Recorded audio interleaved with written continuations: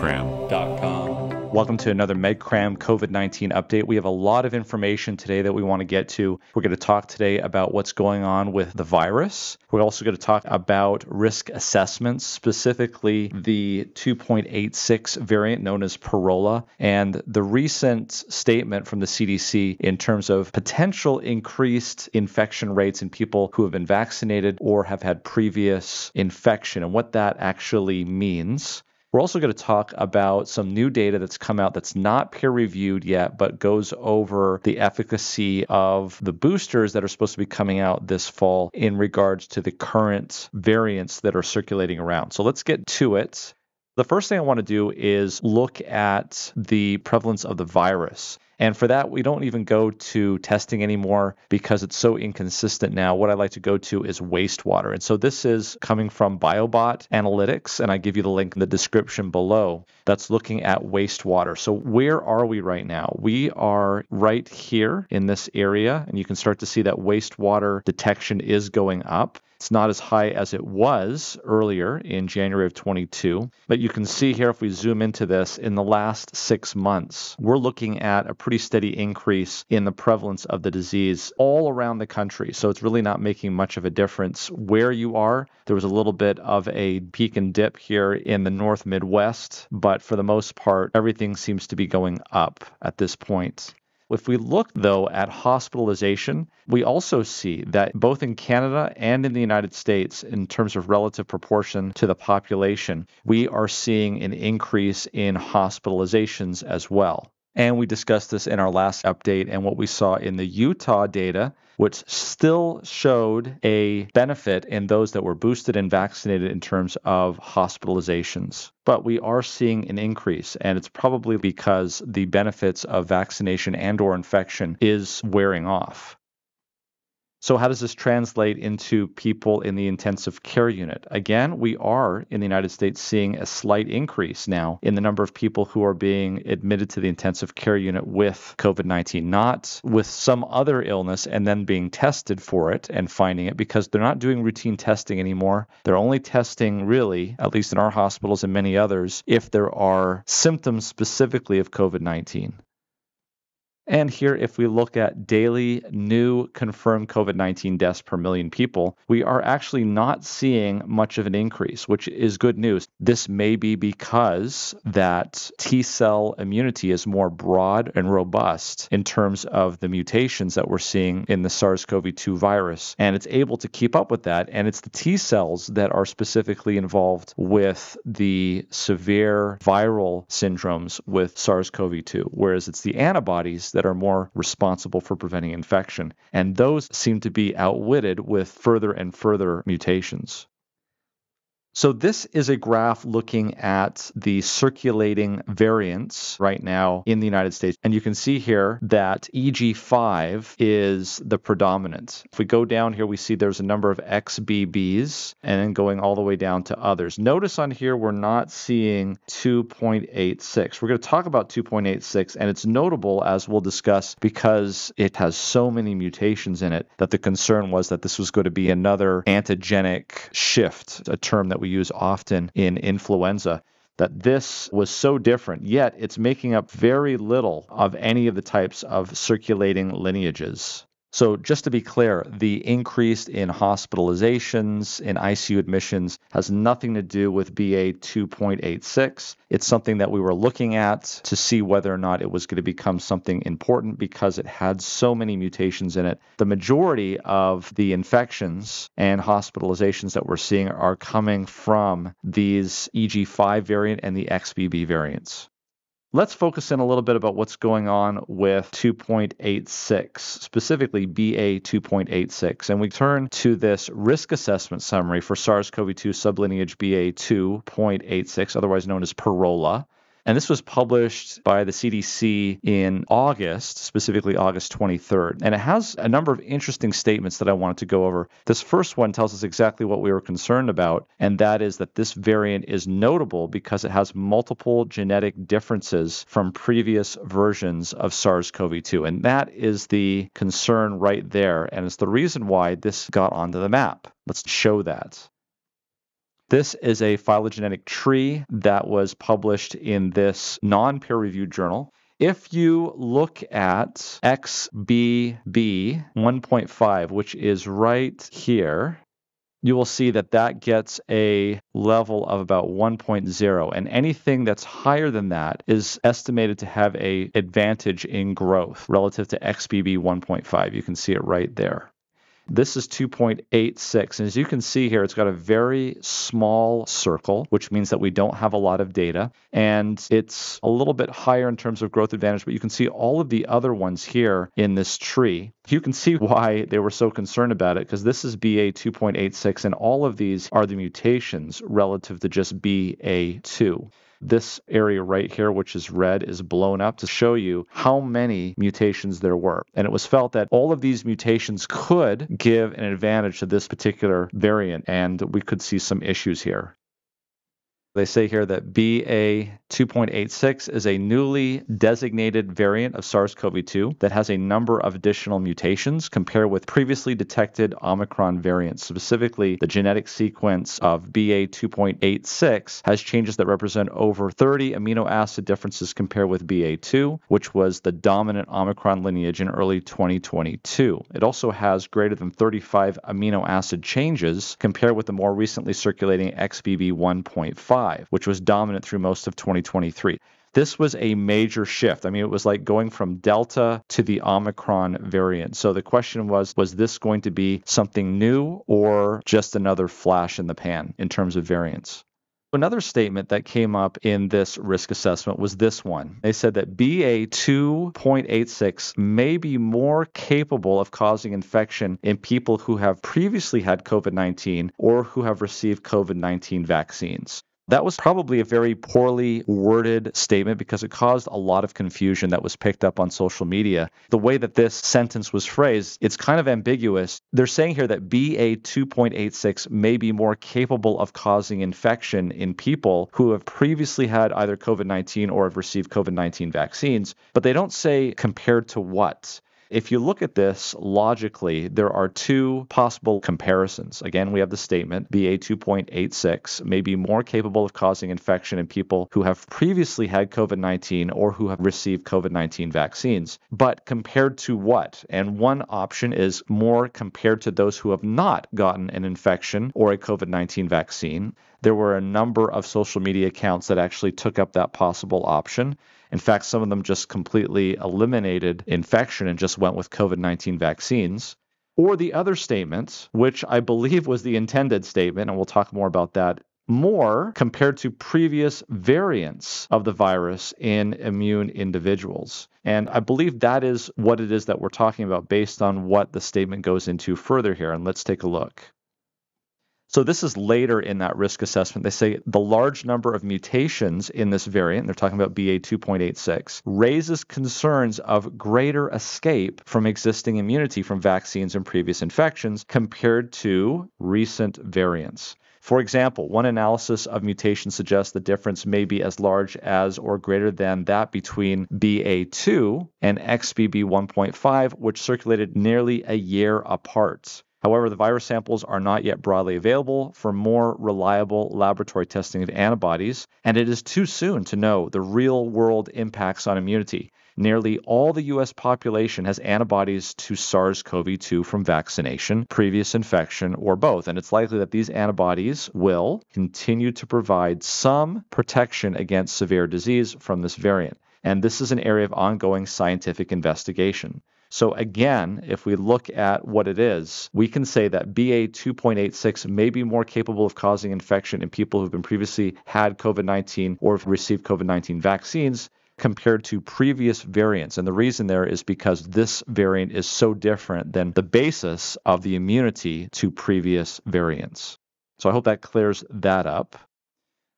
But the CDC does mention here that this is an area of ongoing scientific investigation. Let's take a look at that. There's a couple of studies that came out looking at BA.2.86, and I'm happy to say that it's turning out that even though BA.2.86 is so different radically in terms of mutations, it's probably going to turn out to be nothing of significance, and I'll show you why. This is a study that has not yet been peer-reviewed, but it has been published on the archive website. This is where we got some of the data from that I was talking to you about before. This shows the phylogenetic tree. This shows the mutations, but I want to zoom in on this.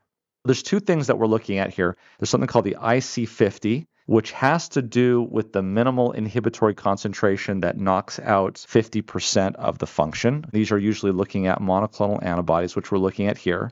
And we're also looking at the ID50 titer, which is a surrogate for how many antibodies are circulating in the system that would knock out this virus. A high number up here is not good, but a high number up here is good. So we're looking here at these monoclonal antibodies. And we can see here for BA.2, we were able to knock out things like BA.2 with bebtelovimab. You can see here that it's got an IC50 of 1. But with XBB 1.5 and finally 2.86, notice that we don't have really any monoclonal antibodies that'll be very helpful. However, take a look now at the different variants. So we have BA.2 before and after the advent of XBB in the population and the resultant antibodies, XBB 1.5, and again, the one that we're looking at here is 2.86. Notice here that even though these antibody titers are low, they're not as low as you would expect to see in someone with absolutely no immunity. With the advent of XBB variants circulating around in the population, people now have higher ID50 titers against BA.2.86 than they used to.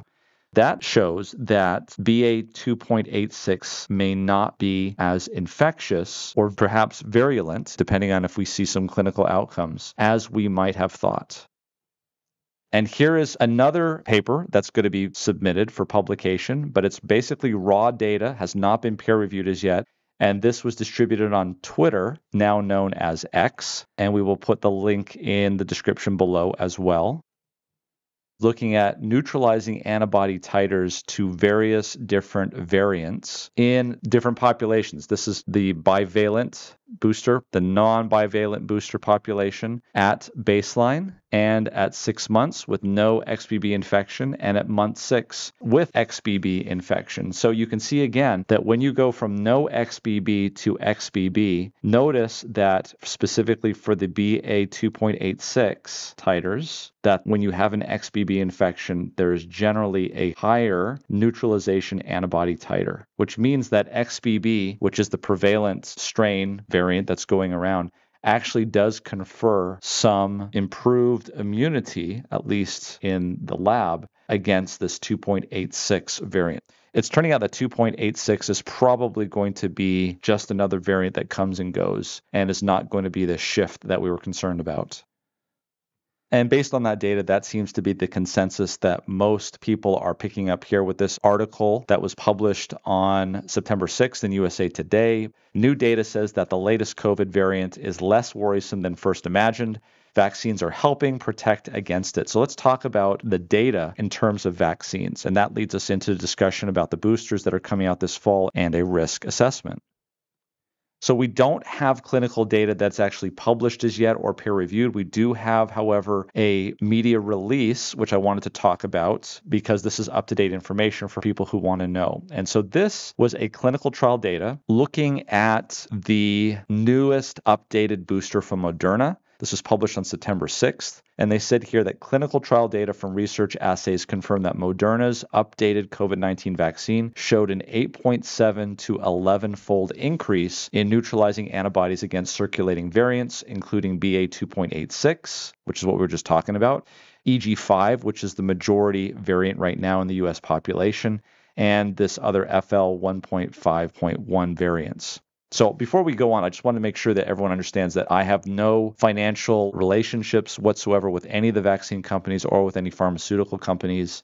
I'm looking to see what the data shows so people can make a decision. The reason why we're going over data here is to make sure that people can make a decision, because I believe people should be able to make informed decisions. And saying that something works or doesn't work in no way should be taken to mean that things should be mandated or not mandated.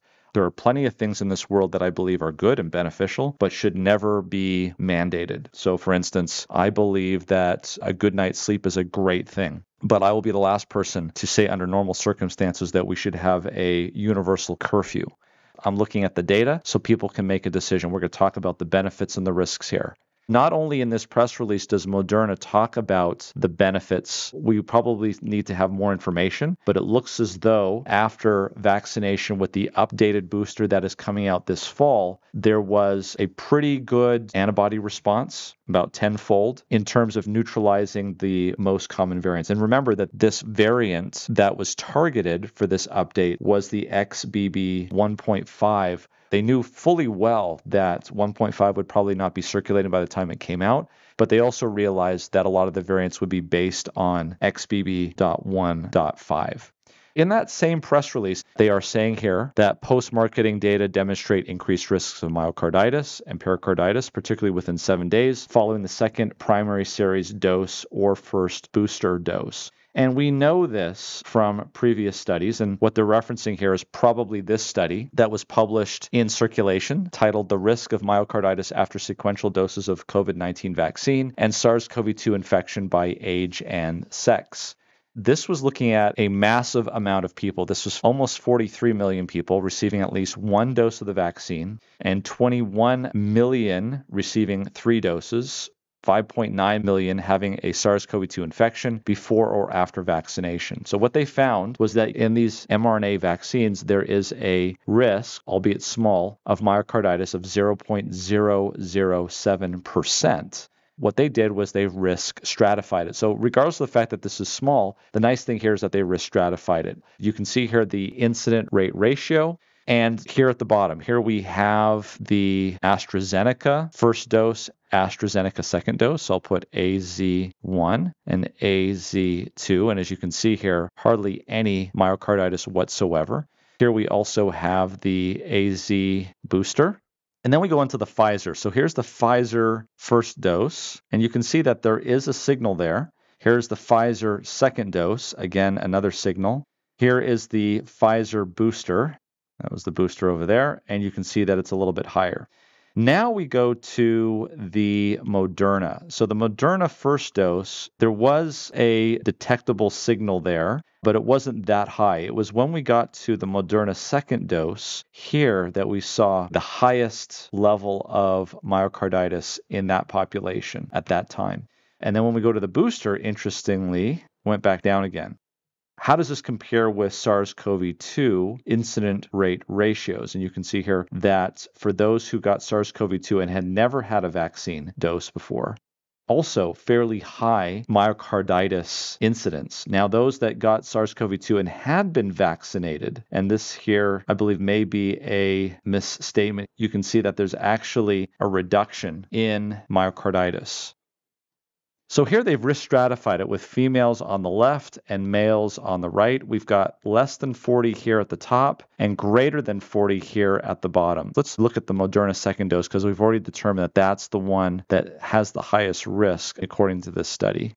It's very clear that males less than 40 years of age have the highest risk of myocarditis after vaccination, and specifically the second dose of the Moderna. Conversely, whether or not you're female or male over the age of 40, unvaccinated people who get SARS-CoV-2 have the highest rates of myocarditis in this population of over 42 million.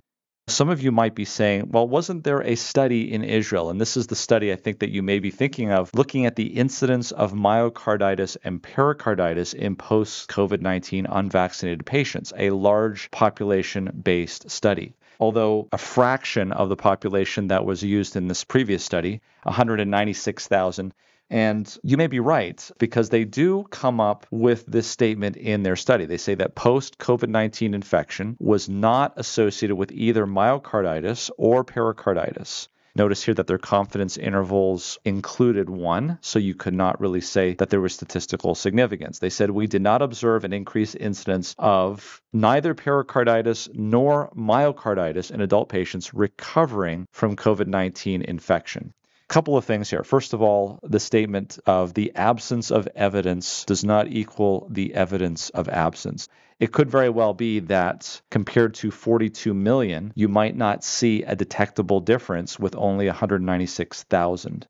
Secondly, notice that they're talking about post-COVID-19 infection, not COVID-19 infection. So they were not looking at the acute infection, but rather well after COVID-19 had already come and in some cases gone. And they say here, specifically in the article, that they did not include any data from anyone that came down with COVID-19 between day 0 and day 10. So if someone developed pericarditis or myocarditis within the first 10 days after a COVID-19 infection, it was not included in this study. They said here that while we study recovering patients starting 10 days after infection, again, in another part of the paper, they say here that diagnostic inpatient codes for myocarditis, pericarditis, were extracted between 10 days and 6 months. So they did not include anything before 10 days. They also said, as we were considering an indirect immune-mediated inflammation as a potential mechanism explaining delayed perimyocarditis, we reasoned that 10 days after infection is a relevant time point, as this is valid with regard to pericarditis after myocardial infarction or cardiac surgery. The key here is that this study may have been underpowered and also blinded to certain cases of myocarditis that they did not include in the study. Looking at the previous study with 42 million plus, this is a good basis for those who may want to consider whether or not they should get boosted this coming up fall. Are they in a situation where they have comorbidities? Do they have heart disease? Are they susceptible to being put into the hospital? Are they in an age group, male under 40, that might give them an increased risk of myocarditis relative to SARS-CoV-2 infection? All of these things are reasonable things that they and their doctor can discuss to decide whether or not they should get boosted. Not to leave out Pfizer, they also have data, and Pfizer-BioNTech has also come out recently with their booster for this fall. It has already been approved in the European Union on September 1st, and there is a meeting in the United States by the CDC coming September 12th to decide how these boosters should be used.